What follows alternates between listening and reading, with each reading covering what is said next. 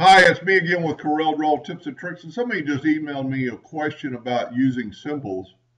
So if you go to Windows, Dockers, and open up your symbol manager, and I really didn't have any symbols in there, but I just drew this.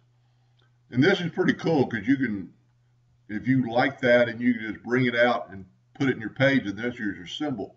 But here's the key to his problem. It's got some blue markers on it. I put it in the center of the page. And he's trying to do back minus front with it. So he's trying to make a gear type deal. So that's why I drew a gear type deal. And we're going to make that yellow just by chance or just for the video and press no outline. I'm going to hit P.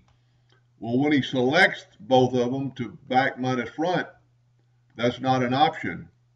It's because this item is a symbol and it's not an object yet.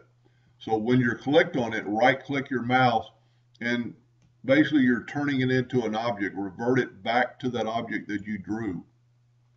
Then when you select them both, you can back minus front and have that yellow dot taken out to make a gear looking thing. So anytime you use a symbol, when you get those yellow handles, right click, revert it, and then your handles become black. Anyway, I hope that helped him a little bit. Thank you for watching.